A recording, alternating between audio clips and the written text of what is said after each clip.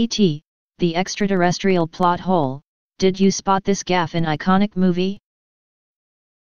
E.T., the Extra-Terrestrial is an all-time favorite of many, but a viewer has just highlighted a previously unseen problem with it. The Steven Spielberg film, which was released in 1982, actually has a very small pizza-related gaffe. It was pointed out yesterday on Twitter by Lee Hwan Nell, the writer of Saw and Insidious, and has been gaining traction ever since.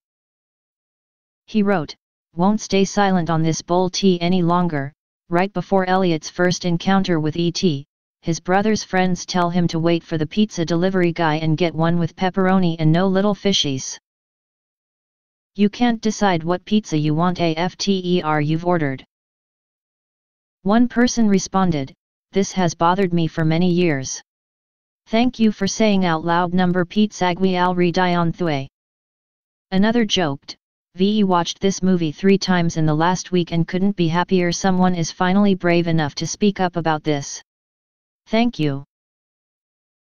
A third quipped, "Finally, someone is addressing the real problems of E.T. It's about time somebody brought this pressing issue to light," wrote someone else.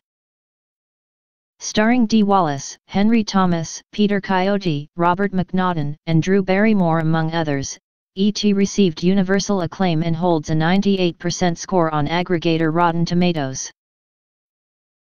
It was also a huge commercial success, grossing almost $800 million from only a $10.5 million budget.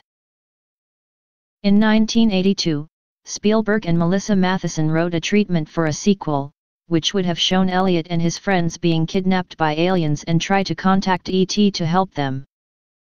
This was ultimately canned, however, although E.T. has since been re-released to mark its 20th anniversary, with new extended footage and improved effects.